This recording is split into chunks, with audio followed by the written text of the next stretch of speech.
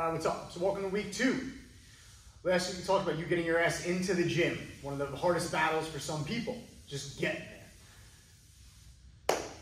These next couple weeks we're gonna start talking about the details of lifting, okay?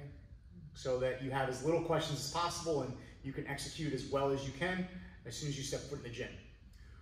Now, this might be common knowledge, but I feel like I need to go over it anyway, just in case this is brand new to you. And if it's brand new to you, that's awesome. So every single workout is broken up into sets. Every set is broken up into reps. So if I was assigning myself curls, this is 1 rep, okay? If I do 12 reps to the point where my biceps are tired, that's 1 set. Sometimes we will give you guys straight sets. Straight sets is where you do 1 exercise, you take a break, you go back to the 2nd set, you take a break, you go back to the 3rd set, and then you move on. It's just doing 1 exercise at a time.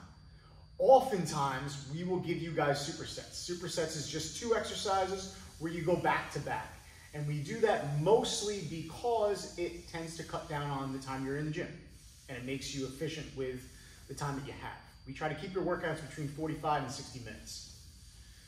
Okay? Other ways we can program your workouts, trisets, 3 exercises. And then lastly, there's something called a quad set or a giant set, which is 4 exercises, which you might also see. Now, your sets can be broken up into repetitions, like I just told you about, or they can be broken up into time.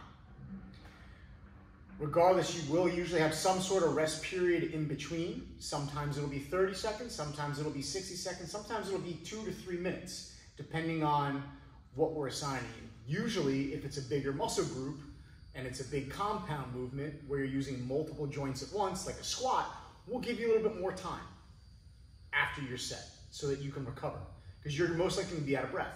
But if it's something like a bicep curl where you're just working 1 muscle, we'll probably give you less time. Now, your sets times your reps equals what we call volume. Okay, that's the amount of work that you've done over the course of the entire day. Our goal for you is to increase your volume as time goes on. So you'll notice, maybe you won't, but we do because we program your stuff. We're going to be giving you more sets per month as the program goes by. 1 week you might do 25, 30 sets, but then 2 or 3 months later you might be doing 40, 45 sets over the course of the week. And the reason why we want to do that is because that's what's going to help you get stronger. There's really 2 main ways to get stronger in the gym. One is by adding more weight to your lifts, and the other one is to add more volume to your workouts.